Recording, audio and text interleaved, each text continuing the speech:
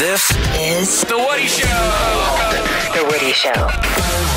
So you guys know us. It's not often that we have guests in studio, but man, how do you say no when the guest is Green Day? You can't. No. You can't. Oh, thank you. Oh, thank you. Thank you.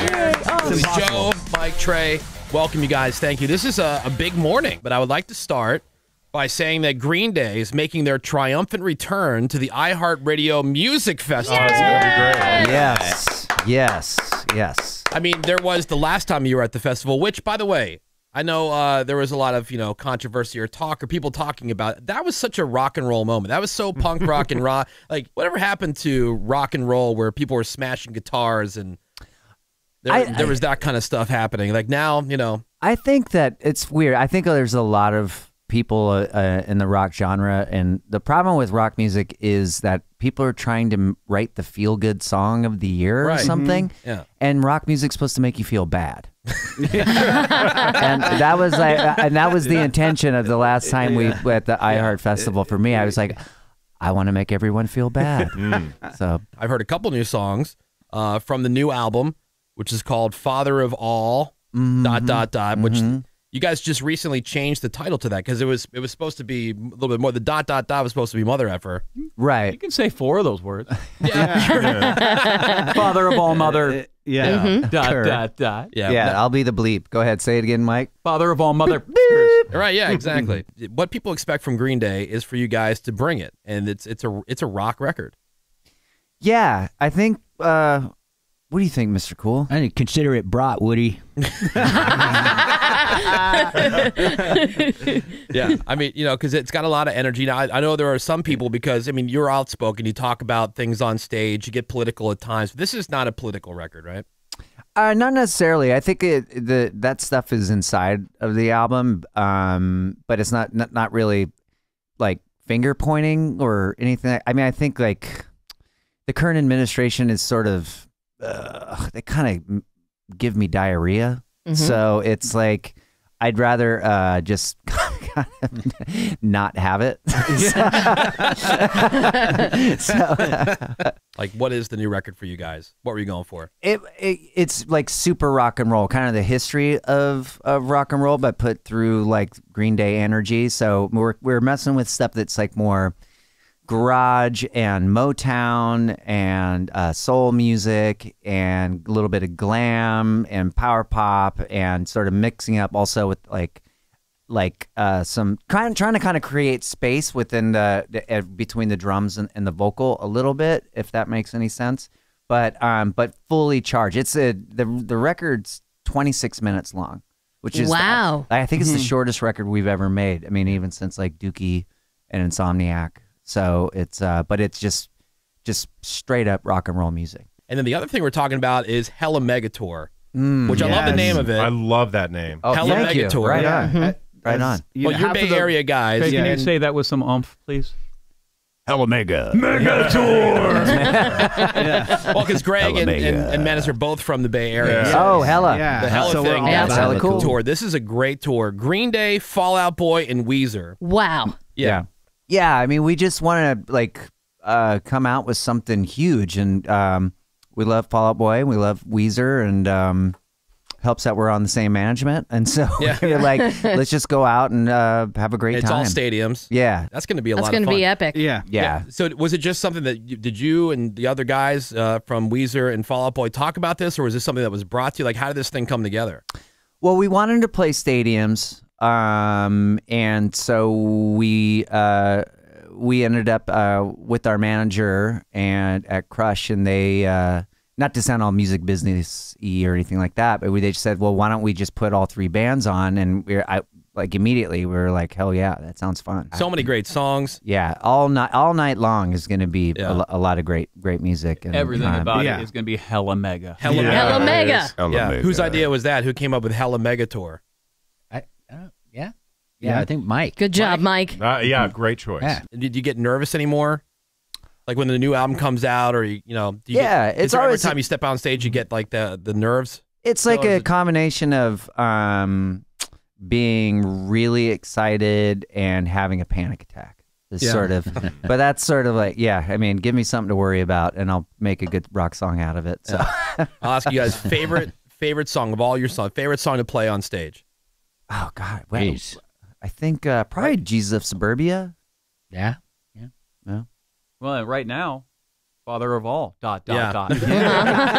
Something new. Fresh and new. Yeah, it's just something about playing ripping through a new song that is it's that feels like the first time. At what point did you guys realize that this was Hella mega. Hella Mega? Yeah. At what point did you realize this is Hella Mega? Like, not that you made it. I hate. We made it, but like, at what point did you realize? Like, holy crap! Like, this is really life. something. Yeah. Yeah. Probably. Was there a moment after like, Woodstock? Yeah. In 94. Yeah. 94. Yeah. That was like when all the dookie hit the fan. Right. Yeah, everything like for us that was like such a I guess it was a viral moment when right after Dookie during the Woodstock show was when it was like and we were the opening band at Lollapalooza and then people were as we were playing people would pick up chunks of the lawn and start throwing it around. It caught on. Like you have this new album, Father of All ... in stores in February. Like, do you go into it looking at it as a complete album, or these are just a bunch of different songs that that we want to do, and we're just going to put them on this album? Well, we definitely want to come up with like a vibe, like with what the record's going to be, which was just sort of more kind of like the history of rock and roll, but more modernized, I guess you would say. Yeah. So there was that feeling, and there was a feeling also where I really wanted to keep the song short and it's like I realized I would look at. What did you say? It was 24 minutes. 26 minutes. 26 minutes long. Yeah. And so it was just sort of like I think now there's a lack of censorship and everything feels so genre fluid, and it's like you can just kind of put stuff out anytime you want, and there's no like look at like, oh my God, I got to fulfill this or fulfill a contract, the pressure of doing that.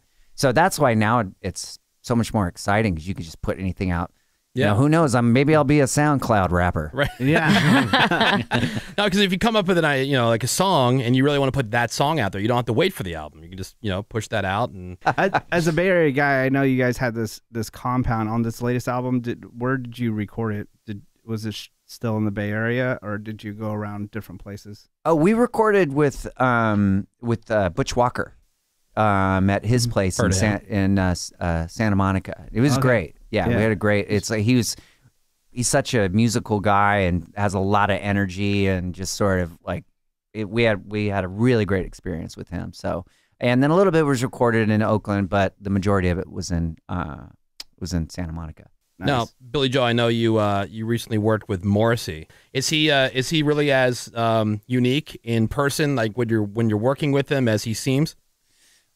You know what? This is I didn't work with him in person, but I met him outside of it. I saw him the other day, and he was great. He was like, "Oh, we are now friends. We have to hug now." That's and I'm like, "Yeah, for sure. I'll hug you." And then and he goes, "You have a new album, right? Coming out?" I go, "Yeah." He goes, "Do you love it?" And I go, "Yeah, I do. I think I love it." And then he goes, "What's it called?"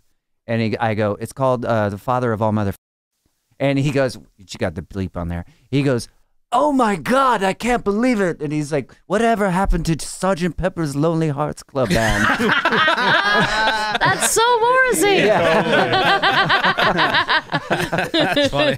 But he's great. He's got one of the best voices ever. I love that song came out great. But before you meet a Morrissey, or let's say you guys are at the iHeartRadio Festival and you run into Def Leppard, if you haven't met like bands of your caliber, meeting a band of that caliber, do you guys act like you have met? Like, "Oh, hey, what's up, Joe?"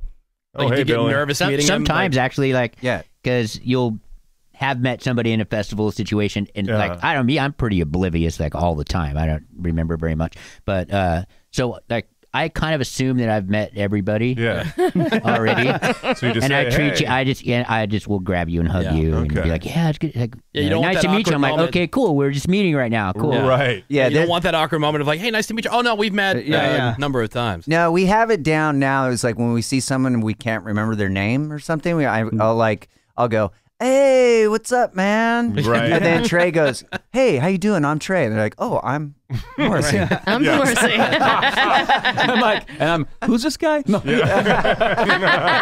And of course, the new album "Father of All" ... will be out in February, and the new single, which you can hear right here on the radio station, called "Father of All ...